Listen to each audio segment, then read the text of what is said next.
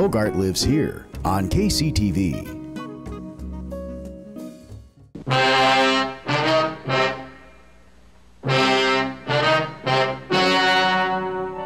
Ladies and gentlemen, the story you are about to see is true.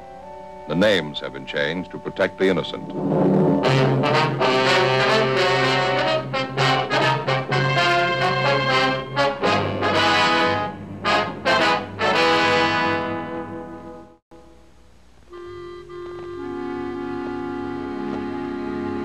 This is the city. Los Angeles, California. I work here. I'm a cop. It was Tuesday, February 3rd. It was cold in Los Angeles. We were working the night watch out of homicide detail. My partner's Frank Smith. The boss is Captain Lorman. My name's Friday. It was 18 minutes past 2 a.m. when we got to number 15 San Jose Street, the Green Light Tavern.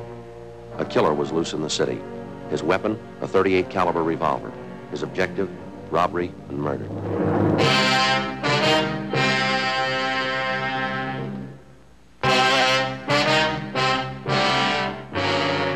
Ambulance on the way, George? Can't use it. They're both dead, wife and husband. Did you call the crime lab? They're on the way. Okay, we better take a look at that back room. Right.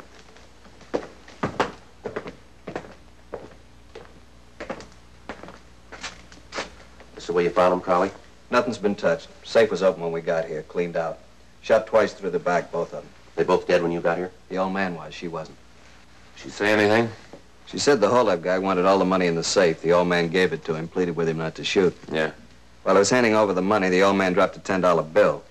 He said he was sorry, stooped to pick it up. The guy shot him through the back. Mm-hmm. The woman said she turned to grab her husband. The guy shot her through the back. Did you get a description? She didn't last that long. Tough flip. What were their names?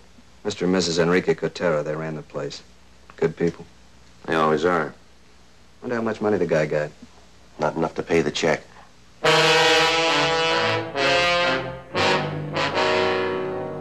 Sergeant Allen and the crew from the crime lab arrived and went to work.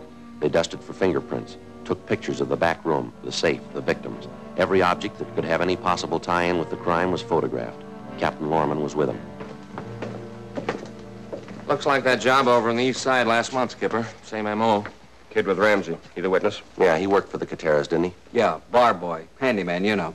Ramsey's getting no place with him. What's the matter? Spanish, can't speak English. Well, how's your Spanish, Frank? Still high school Spanish. All right, let's give it a try.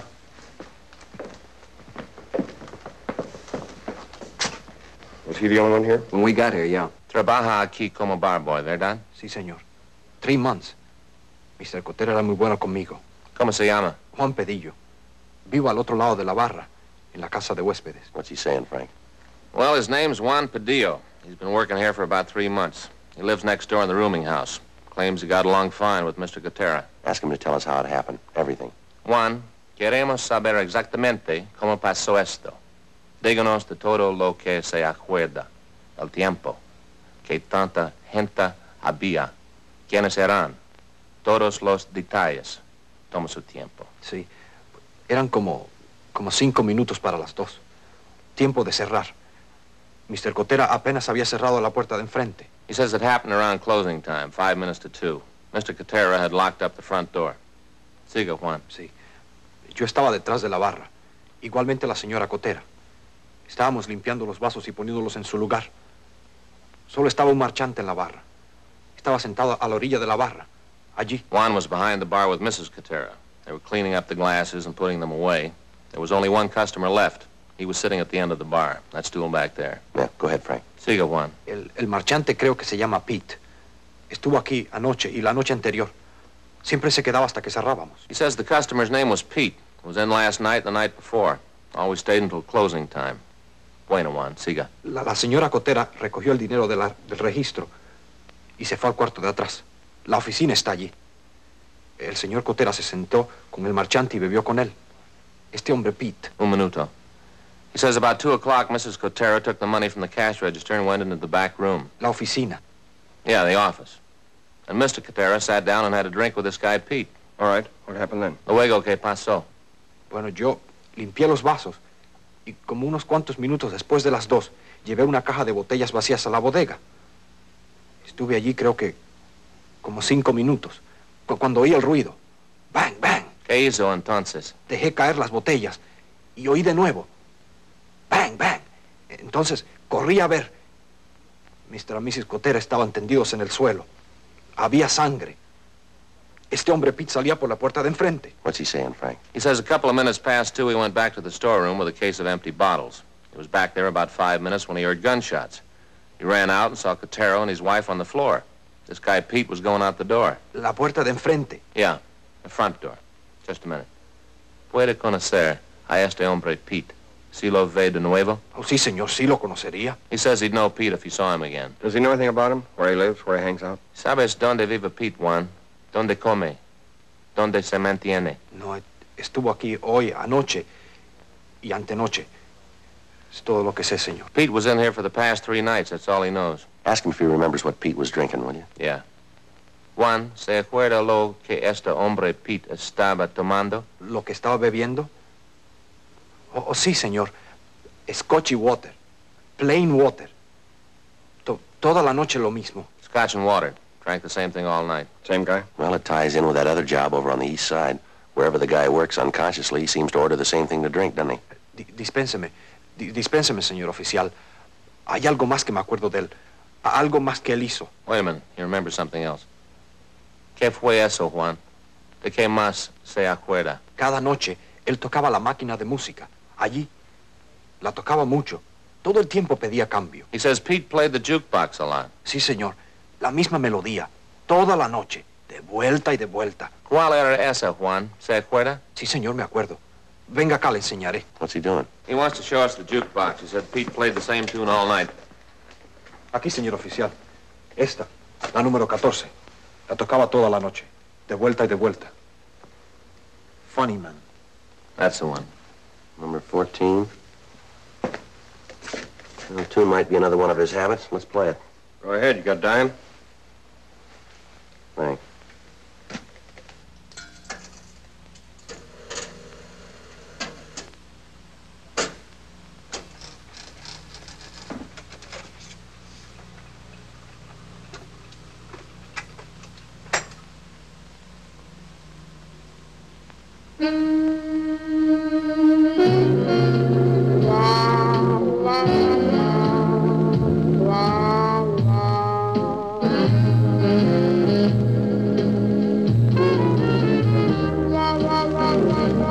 Sí, esa es. Él tocaba esa. He says that's the one. Must be in every jukebox in town. What does that prove? It's not going to be very much help. A lot of people like that tune. Only one man commits murder to it.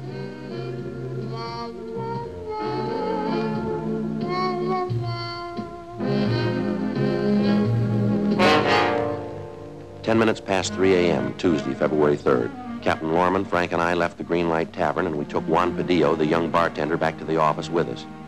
With the help of an interpreter, a police stenographer took down his statement, and then we showed him 3 volumes of coming out mugshots. Padillo and Frank started looking through them. Captain Lorman and I went across the street to the old city jail building, the crime lab, to see Russ Camp in ballistics. How's it going, Russ? I'm still working on it. It's pretty tough. Why, what's the matter? Right here. This is the bullet that killed that East Side bar owner last month. Yeah. It's from a .38 Colt Special. We know that. It's a metal-piercing bullet. Mm-hmm. Well, the slug's in good shape. We weren't that lucky tonight. How do you mean, Russ? Well, here's the 4 bullets they fired in the back room of the Green Light Tavern tonight. What happened to them? Must have had a heavy load. They penetrated the bodies and buried themselves in the wall and floor. Badly deformed. Yeah. It's going to take some work. Can't tell you much right now. What can you tell us, Russ? Well, I checked the bullets, examined the lands, markings. They got a left-hand twist. And they came from a Colt. Yeah, .38 Colt Special. Same type gun killed that man last month. It's not enough to go to court with, is it? It's enough for us right now. Well, we should get a make on one of these 4 bullets. It'll take a little time. Yeah. Now, you see these 2 slugs? Yeah. Lands, grooves, striations. They're pretty badly mutilated. Mm-hmm. There's no chance for any fancy work there, but we still have a good bit left down here at the base of the bullet. With any kind of a break, you can match him. Oh, I hope so. Grab it, will you, Joe? Yeah, I got it. Crime lab, Friday. Yeah, Frank. Yeah. Right away. Smith? Yeah. Juan Padillo just identified the killer. There's his picture.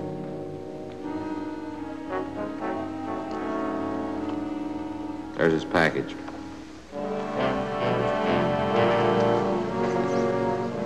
Is Juan sure that's the right man? Dispénseme, señor oficial. ¿Qué dijo usted? Él dijo, ¿está usted segura que este es el hombre? Oh, sí, señor. Es él, estoy seguro. He's sure. Well, according to his R card, Albert J. Stacy, white male American, 5'11", 170 pounds, brown hair, blue eyes. Here's a red flag on his index card, violation of parole. Got out of San Quentin 18 months ago. Burglary, auto theft, armed robbery. He's used a gun before. That makes him number one.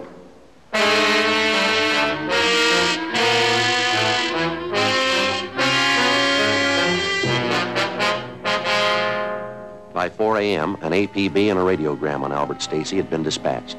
The manhunt got underway. At 10 o'clock that morning, Sergeant Allen reported on his findings at the scene of the murder. No fingerprints, no additional physical evidence. We counted on getting the suspect's prints from the glass that he was drinking from at the bar. But either Mrs. Cotera or Juan had unknowingly given the killer his first big break. All the glasses had been washed, wiped, and neatly put away before the shooting. The prints had been destroyed in the process. Just after lunch, Russ Camp and ballistics came up with an answer. The bullets which killed Mr. and Mrs. Cotera came from the same gun which killed the East Side bar owner a month before, a .38 Colt Special.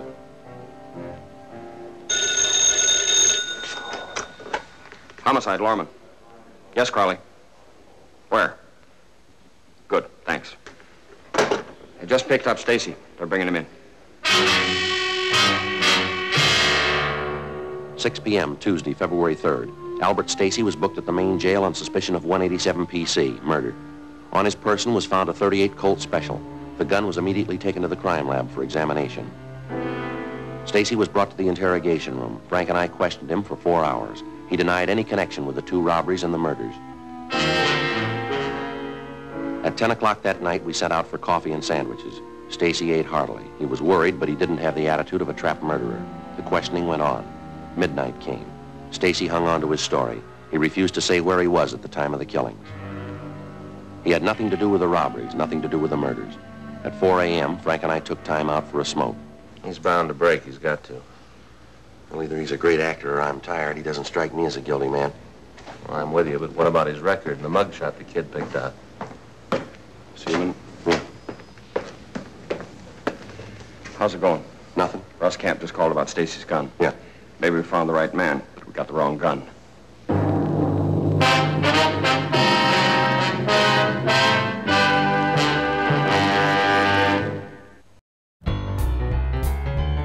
Cary Grant lives here on KCTV.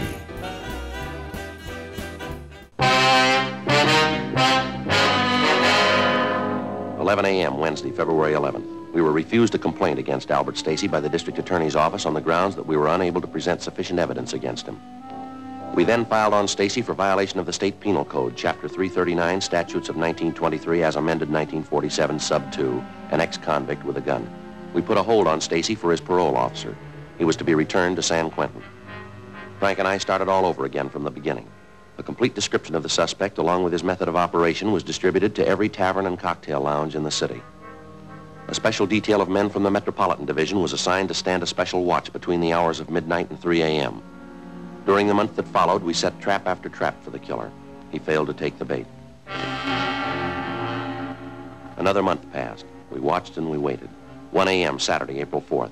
Frank and I were cruising the central area. Attention, all units. All units. A 211 in shooting in the bar on the corner of Bellevue and Allison. A 211 in shooting in the bar on the corner of Bellevue and Allison. Suspect left the scene on foot. Suspect is wearing dark coat, light trousers. 1R5, take the call. Code 3. Let's go. 1K80, 1K80. 1K80, go ahead. On that call to Bellevue and Allison, we are in the vicinity. We will handle. 1K80, roger. 1K80, any further description on the 211 suspect? 1K80, no further details. Suspect wearing dark coat, light trousers. Left the scene on foot. Code 3. Let's roll it. 2 minutes later, Frank and I got to the Windsor Buffet. The robbery victims were the owners, Mr. and Mrs. Ernest Lineberger. Mrs. Lineberger did all the talking. 1:25 a.m., Frank and I continued questioning Mr. and Mrs. Lineberger. Their description of the suspect, his M.O., and all of his actions matched those of the man who had shot down Mr. and Mrs. Cotera 2 months before and the East Side bar owner a month before that. The Linebergers told us that the suspect drank only scotch and plain water and that he played the jukebox incessantly. The same tune, Funny Man. That's right, Funny Man. That's what he played. I got a good look at his wrist, too, his right wrist. What about it? He's got a picture tattooed on the underside. What kind of a picture? Looks like a cat, a black cat. Do you by any chance have the glass that he was drinking out of? Yeah, it's over by the door. Smashed to bits. Sure, I threw it at him when he ran out the door. 2:12 a.m. Frank and I drove Mr. and Mrs. Lineberger to the office where we took their statements and filled out a crime report. After that, we went down the hall to R&I and had one of the officers on duty check through the oddity file for us. That's it, Joe. Only guy in the file with a tattoo of a cat on his wrist. Yeah. He's got a different tattoo on his left wrist. He's only got one name. Wesley R. Guttridge. We pulled his mugshot. He was almost a dead ringer for Stacy. We compared descriptions. They matched almost perfectly. There was no trace of him. 2 days passed. We continued cruising the Central and Hollenbeck Park area. Unit 1A5, out for 7. Attention all units. At 5th and Winston, the bar. A 211 and shooting. Code 3. Suspect left the scene on foot. Suspect was headed west on 5th Street.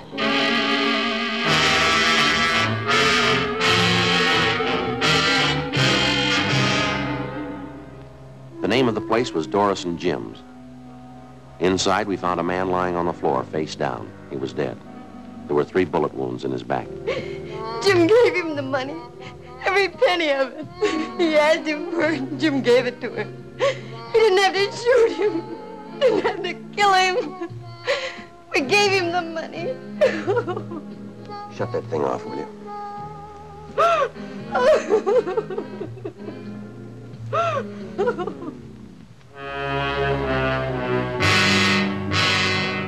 5 a.m. Tuesday, April 7th. Frank and I sat in on a meeting with Captain Lorman. Plans for a citywide dragnet operation to apprehend the killer were discussed and formulated. By 7 a.m., an overall plan was set in motion. Every available man was ordered up for special duty in the Central area, the Newton Street Division, the University Division, and the Hollenbeck and Highland Park areas. Additional men from the Metropolitan Division, plus an extra complement of 45 radio and detective cars were assigned to the manhunt. The search for Guttridge went on all that day, all that night into the following morning. No sign of him. Friday, Saturday, Sunday, Monday, still no sign of him. The 24-hour watch continued. 5 days, 10 days, 2 weeks. Tuesday, April 28th. It was the end of the 3rd week. Our relief showed up a few minutes before midnight. Before we went home, Frank and I stopped by the office to check with Captain Lorman. They told us in homicide that he was down the hall in communications. All units. All units. What's doing, Skipper? Just a minute. All units. 211 and a shooting. In the bar at 1231 North Fremont. 1231 North Fremont. 1K61, handle a call, code 3. 1K61, roger. 1K61, that's Ramsey and Crowley, isn't it? All units, 211 suspect has been identified by victim as Wesley Guttridge, murder suspect. The 1200 block of North Fremont's in the stakeout area, isn't it? Right on the edge of it, I think. Yeah, here it is, right here.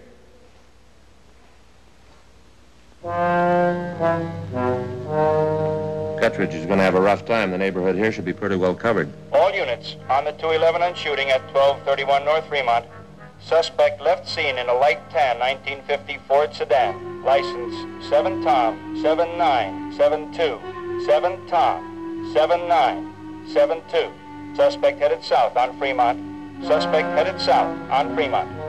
1K61. 1K61. We have spotted 211 suspect, tan Ford sedan, license 7 Tom 7972. Suspect is traveling at high rate of speed. West on 3rd. Now crossing Lucas. We're in pursuit. 1K61, roger. All units on all frequencies, stand by. 1K61 is in pursuit of 211 murder suspect. Suspect is heading west on 3rd Street, now crossing Lucas Avenue. 1K61, pursuing suspect west on 3rd Street, now crossing Union Avenue. Push it, Jim. Don't lose him. 1K61, roger. All units. Suspect headed west on 3rd Street, crossing Union Avenue. Units 1R13, 1A17, 1R19, Block the intersection at Westlake and 3rd Street. 1R13, roger. 1A17, roger. 1R19, roger. Units 1R11 and 1A12. Block the intersection at 3rd Street and Alvarado. 1R11, roger. We're closing in on him. 1K61, 1K61. Suspect now headed north on Burlington, crossing Miramar. North on Burlington, crossing Miramar. Watch your truck, Jim. 1K61, roger. All units. Suspect now headed north on Burlington, crossing Miramar. North on Burlington, crossing Miramar. Maybe they got him blocked. 1K61. 1K61, go ahead. Still pursuing suspect north on Burlington, now crossing 2nd Street. Looks like a dead end. I think we got him blocked. He's turning around.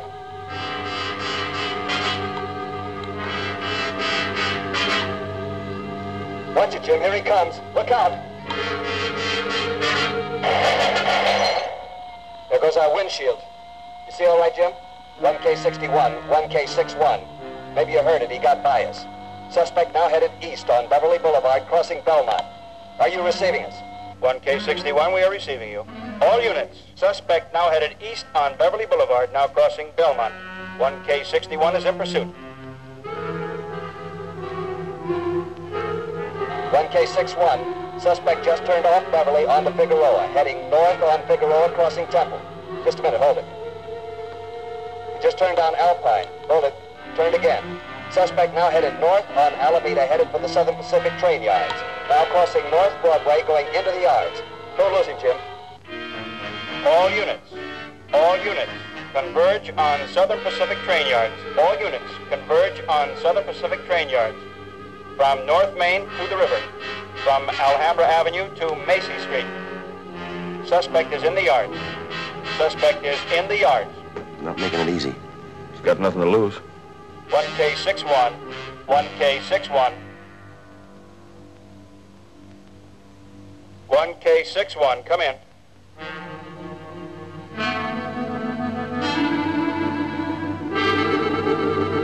1K61, come in. 1K61. We have suspect in custody. We have suspect in custody. 1K61, roger. All units. 1K61 has suspect in custody. Return to your districts. Return to your districts. All frequencies clear. Well, I guess that does it.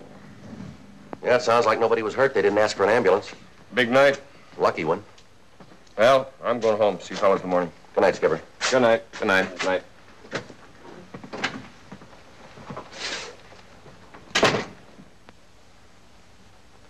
KMA 367. Time check, 12:30 a.m. How about that? What's the matter? This wristwatch of mine. Jeweler worked the whole thing over. Gave it a complete overhaul. Look at that, Joe. 5 minutes slow. Wait till I talk to that jeweler. Well, how long ago did he work on it? Oh, just 4 or 5 years ago.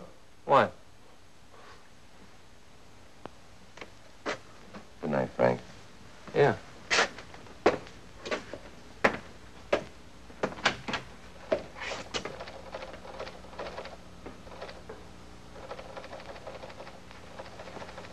What time you got, Lieutenant?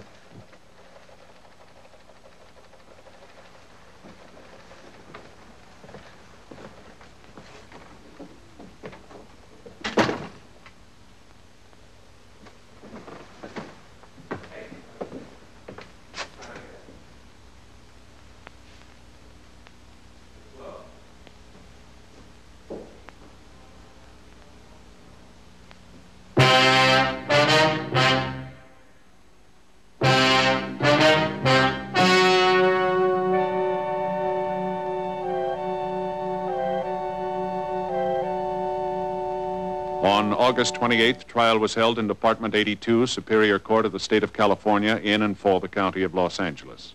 In a moment, the results of that trial.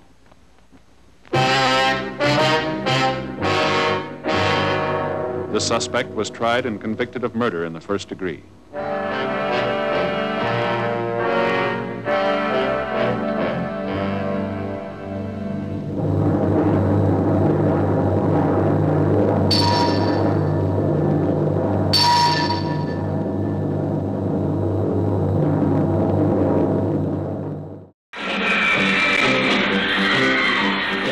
The King Lives Here on KCTV.